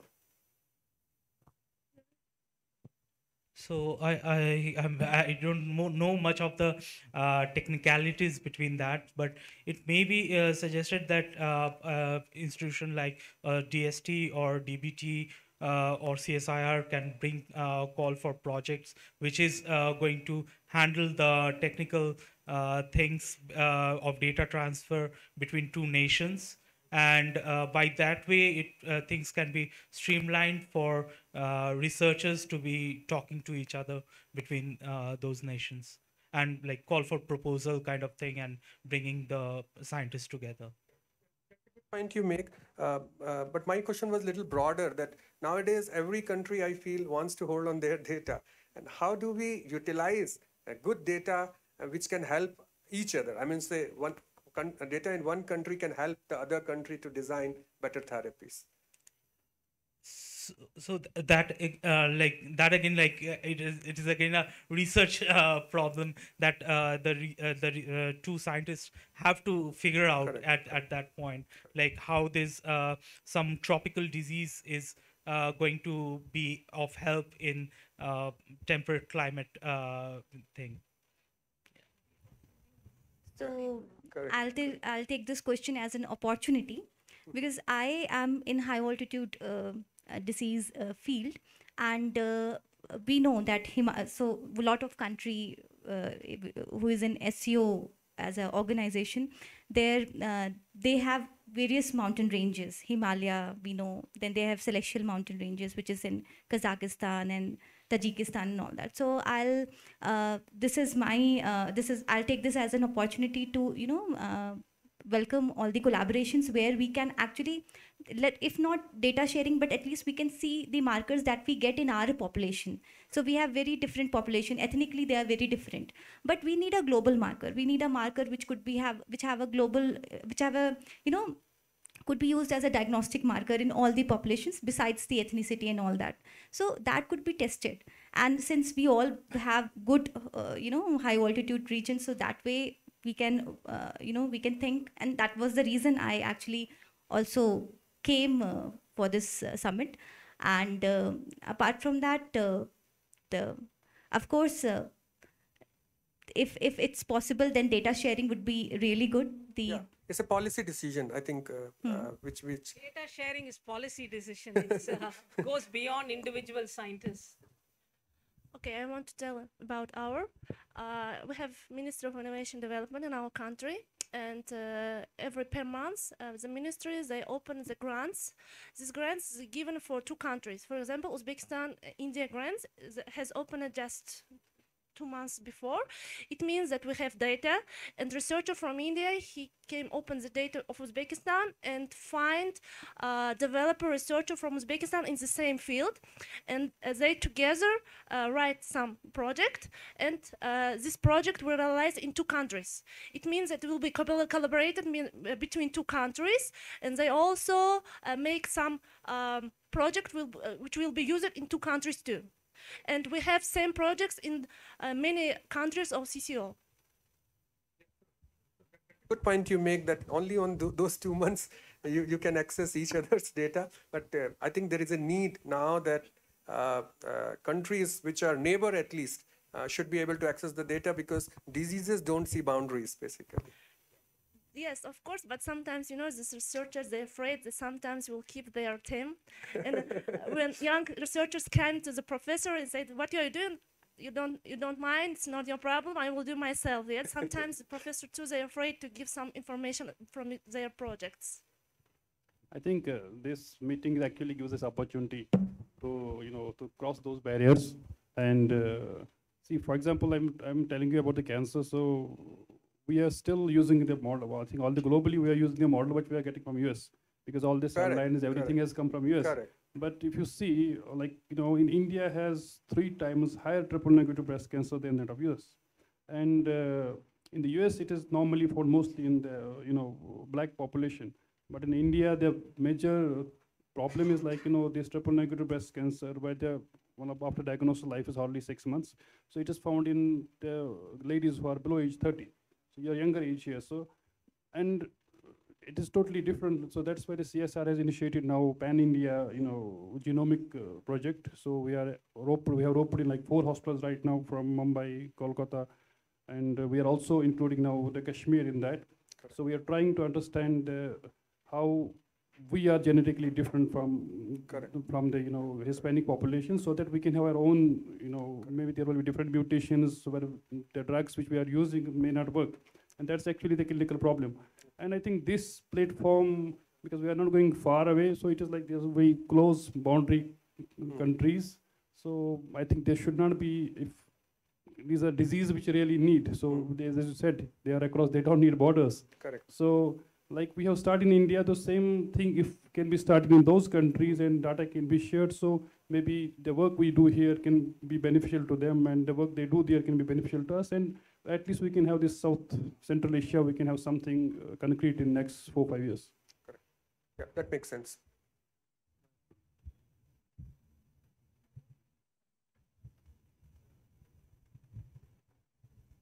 Any other point one of you all would like to make? Thank you very much. Its section is very interesting, and it's interdisciplinary. You have has basically microbiology, biology, and other disciplinary, and it will help to understand some problems and to state to correct diagnosis for us. And I think in this section to help to us, not doctors, but biology, microbiology, and other persons to correct to correct diagnosis and to correct protections as diseases, non-infection and infection diseases too. And thank you very much. I was thinking that if I ask the panelists over here, if you have to suggest 2 themes on which the countries can now start collaborating, what would you choose as? Yeah. For example, she mentioned diagnostics. You need various kinds of diagnostics for different kinds of diseases. So what would you think are the 2 major necessities of this region in terms of biomedical, infectious, non-communicable diseases? What are the 2 major requirements on which we can start a paperwork and take it forward from there on? 3, it could be more. So, if I may suggest, it's like since we have seen this global epidemic, one of the things will be infectious diseases, and not only restricting to viruses, but also other protozoal or fungal diseases. Drug-resistant pathogens. Yes, drug-resistant pathogens, and the other things will be like surely from the cancer field. Which like they can share what are the genetic issues these regions are having in common. Is there any specific genetic predisposition in this area which Yeah, I think Asia, Central Asia and India, we have like, the number one cancer right now is a breast cancer. And it is like, increasing incidence in all the countries. So India has recently surpassed the cervical cancer, and breast cancer became the number one cancer. And the same is the story with China. And though there's a lung cancer deaths are more. And the same I have read before coming here, the Central Asia and so other Asian countries are facing the threat of breast cancer. I think that at least we can start from that, and then many more participants can actually rope in, and we can just take it forward. You're talking of looking at epidemiology within these I nations? think everything, whosoever, because we cannot keep it restricted to one-to-one. I think we should rope in epidemiology, the drug resistance in it, and how the genomic, details So that we can do share. genomics. Genomics also. Epidemiology and genomics. Absolutely, and so that we can also see how diagnostic markers we can have, how therapeutic. What about manufacture of cheap diagnostics? I mean, so that we don't depend on right. The more first expensive ones, as she said. The economy plays a role. Yeah. The first thing is like we don't know what sort of genetic alterations are in these countries and what is going on. So first step we should start from there. So does get our genetic information of our population, then that can lead us. So whether we have to what diagnostic we can go from there, or what therapeutics options we have from there. I think we should have a multiple approach in this. So I actually echo with him, and as you said, if one theme comes to your mind, so I'll say cardiometabolic disorders, because right now one of the project which I'm in is CSR initiated the predictive risk markers for cardiometabolic disorder in a countrywide cohort. So it's basically cohort for CSR employees. We are trying to collect 10,000 individuals, and we are trying to do many things, and the major objective is to understand or to find out the predictive cardiometabolic risk predictors. Basically, that is the objective. So, and as our Honorable Minister mentioned, that this SEO actually contribute around 42% of the world population, and the data which we have, which we refer, is basically Caucasian. So the objective for CSR cohort is that only, at least we should have a reference range for us, right? Even, for example, if your LDL is 200, so even if it's 210, the doctor says, oh, you have the high LDL. We don't know our LDL range. Correct. And like for HDL, the range is, it should be above 40, but it seems in Asian population that's not the norm. Correct. So those numbers have to change, basically. Correct. True for everything, including your vitamin D level. When people Absolutely. check B12, everything is for so we are study done in Central Europe or a study done in the US. Absolutely. So with that objective, we are actually trying to see many biochemical parameters, including the scanning and everything. So that kind of data we are going to have in next 5 years. Now, if we, the other countries of SEO, if we can all come together and we can have a data for Asia, Central Asia, that could be a really, really important, as a SEO, we can have that objective. When we know that this is something which we are going to achieve in 5 to 10 years. So at an SO, that's our local problem that we can that we can address. I fully agree, and I cannot choose someone from full, but maybe we can reach this sphere by using some new technologies at artificial intelligence, because we all tell about the pandemic, but before pandemic we have a cancer in the oids before, and before pandemic from cancer in oids people died. Maybe artificial intelligence can help us to predict some issues, how say my colleague, and sometimes using this data between the countries, it also helped to predict the issues on some pandemic in the different countries too. And sorry, after the know how after know is cancer is bad cancer in non-infection or infection disease, we must know before them how much patients we have cancer or infection or infection. In our country it's a problematic because we need some new programs which registration cancer central program, which registration infection, non-infection, particularly in diagnostics too. In Europe, have a program MRI, CT, ultrasounds, the totally registration data system, similar PACS, and picture archiving and communication system. In our country, we don't have it. It's this system, we make registration, we find Madumarova and which the date, ultrasound on CT analysis in, we may see in all hospital in Bangalore or in Delhi.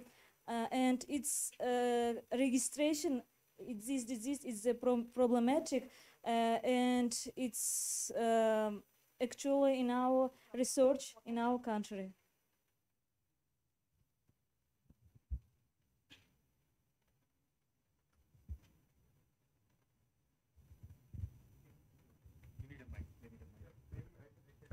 You can please.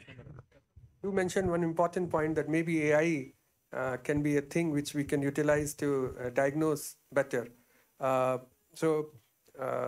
Maybe that's the future. But how do we deal with the ethical issues which are associated with AI itself right now? Because recent emergence of ChatGPT has led to some situations.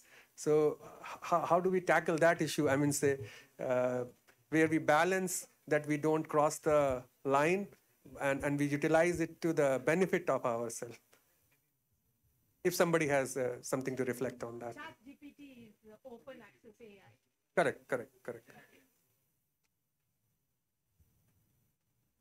That also needs some policy decisions, obviously.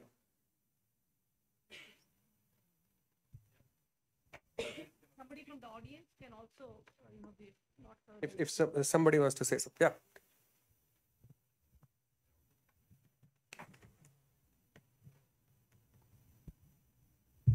Yes, ChatGPT, suppose it is giving some response or some output, then we need human being to identify whether it is correct or not. So human being cannot be, I think, separated out or omitted. So it will always remain in the scenario.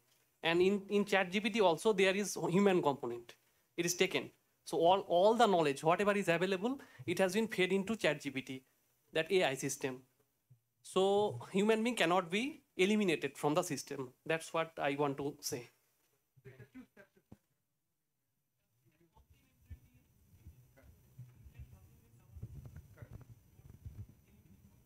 Yeah, that would make sense. I think we can close the session now. And I thank all the participants for actively getting involved in this discussion and most importantly, giving the talks and illuminating us with the knowledge. And I'd like to thank my co-chair, Professor Balram, for being there for me and the organizers for choosing us to preside here. Thank you very much. Thank you, chairs. And at this occasion, we would like to present the chairs with a small token of appreciation. I invite Dr. Hemlata Balram and Dr. Kushagra Bansal to kindly receive a token of appreciation on our behalf. Will you go on that side? Yeah.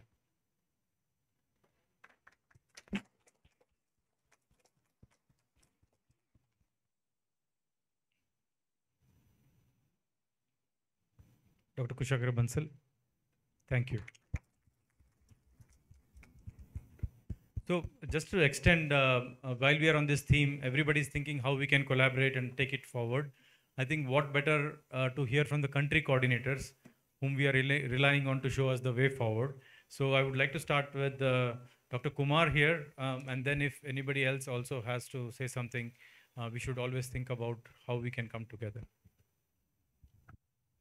Thank you, Dr. Ravi. Good evening. I am Arvind Kumar from Department of Science and Technology. Yesterday, somehow I missed to mention regarding one of the very key important information, or you can say ideas that in the panel discussion, we are discussing the challenges among the SCO member state and their possible way out. So in that regard, we request all the thematic panel, not only the disease biology or energy, there are 5 thematic panel. They should come up with a one-page note indicating what are the challenges you want to take it and what are the possible ways to proceed further, like whether you want after this conclave you want further workshop, further access to each other research facility, or you want some kind of other support in the form of joint project. So by tomorrow evening, like you are, this panel is already here. Yesterday they have also met similar fashion. So they should come up with one pager note indicating the point which I have had highlighted, and then we can discuss in a group, a small group, and take it further for future collaboration. So that will give us a kind of broad roadmap where we should move forward after this conclave. So that information or idea I just wanted to float, so that we should have something in black and white also. Correct. From the government point of view and from your point of view also, that people expect that what will happen after this, whether this is a standalone event. Yeah. Design, development, and manufacture of affordable diagnostics. We are dependent so much on things that are coming from developed countries. They become very expensive if you have to cover the populations of, developing countries. So it would mean novel ways of thinking of making diagnostics affordable. So you can't use the same strategy that's being used, which makes a diagnostic very expensive. You have to make it cheap. Yeah. So that is one of the very important areas for country like India or SCO. And also opens up, a lot of economic revenue comes in for all the countries, countries. She said economy plays a major role in all this. So we wanted to get ideas from the young researchers. So they may have altogether different also, because somebody was telling that basic research still is you can say prerequisite to go forward for translational research. Unless until you have the strong basic research, you cannot think for the translational research in true sense. So we are open to their ideas, and whatever you have suggested, we will keep that into also in mind, that whether we can have some plan for collaboration for design, development, and manufacturing of affordable biomedical devices in our SCO space or region. You mean that within this group that we should find some compatible partners and come up with some ideas and proposals which we can write on a bit? Suppose that you are the 6 people sitting together. You may have other people from AI, artificial intelligence, computer science, or the energy group, or any group.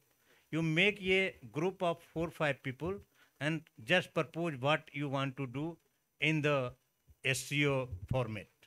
As simple. I think it's a great idea. One of the things that Fayaz and others have been discussing is that over lunch and tea breaks, we should sit basically theme-based, sitting across countries, so that you can discuss more about the research, maybe something that we can do. And just to make your life simple also, if now you people are from one group like disease biology, one of or two may take the responsibility that you will coordinate and come up with some kind of abstract one pager that, okay, we have discussed among ourselves. We wanted to work on this in collaborative mode, and this project has the relevance for the SCO region. Okay. Thank you. Thank you. Yeah. Yes, on behalf of the Ministry of Science and Higher Education of the Russian Federation, I would like to add that we are really glad that you are always open to share your ideas. And biology, especially not only in the sphere of biodiversity, but also different spheres such as spreading of diseases and COVID-19 and so on and so forth. So it's of course very important to spread your ideas, to find any solutions how to solve it, and the most important thing is to do it together. So I would like to say only that we are always open to your ideas, to cooperation, and maybe especially for young scientists and innovators, if you have some ideas, don't be shy to tell me about it. And we will be ready maybe to communicate and to create something new, which is really will be helpful and useful. That's it.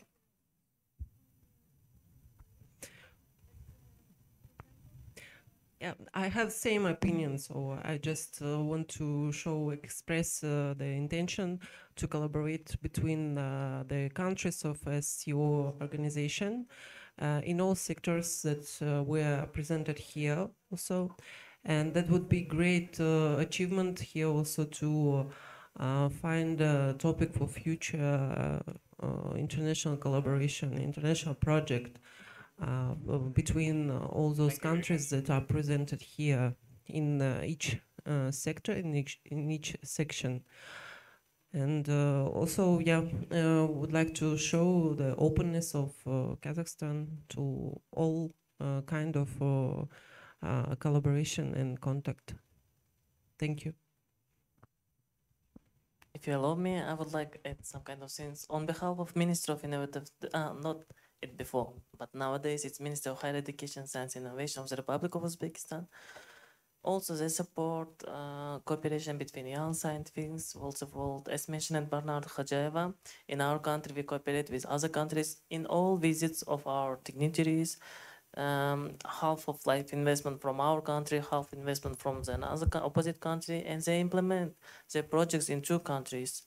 So and for example, if you could make some kind of paper and cooperate together our ministries, I'm sure they will support, because I already talked with them about this one. If you work like one team, we already practiced this one in our countries around 5 years, as I know, but at the first stage it was so difficult. But I'm happy to know that nowadays we should support each others, especially SCO countries. And Ms. Borno mentioned that young scientists are a little bit afraid about this one. But who's not afraid? You shouldn't afraid. We should develop our societies. We should develop our countries. We should develop we should work for our citizens. So. Okay.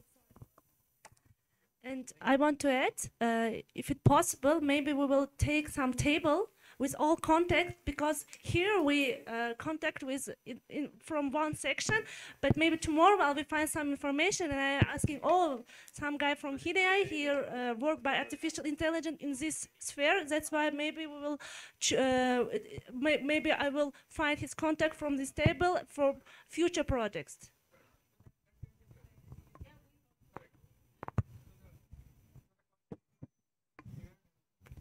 Yeah, we are anyway have that entire list of all emails and contacts are there with countries. We'll do it, and we'll also take what everybody's been saying. Maybe we could have a round table where team-wise speakers can sit together, maybe online, offline, and have a nice chat.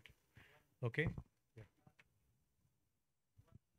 Last good news is that at the government level, we have already agreed for supporting the R&D project, and mechanism for supporting the R&D project has already been approved at the highest level.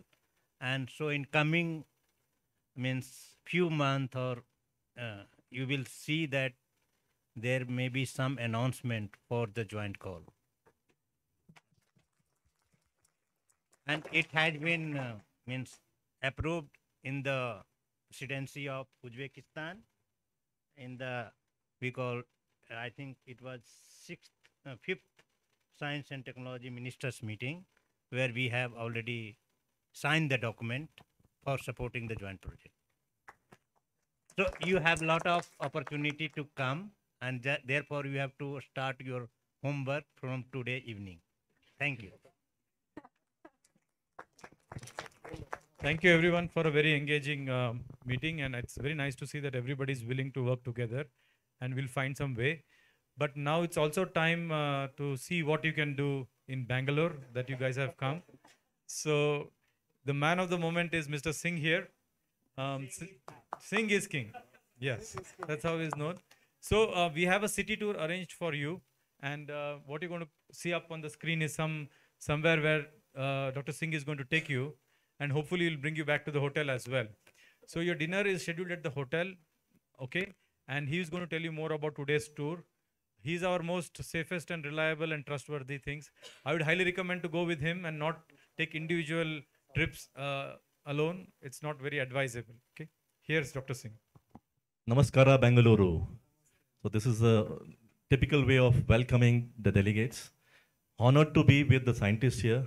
I'm sure that it gives a great moment for us to be learning and be strong. And I, on behalf of the team, our team especially, are so delighted right from, in fact, 15 days past. We have been working together with Dr. Saab, and he's been a great guiding force along with Dr. Arvind Saab to make this event happen today, and you see it all. Right from pickup from airport, your hospitality, hotel, it's all, I should say, the great work of this team. But I'm sure now moving out from science, now I have to take you to some fiction so that you see something of Bangalore right from day one. The team has been looking out. Can we see Bangalore and other places?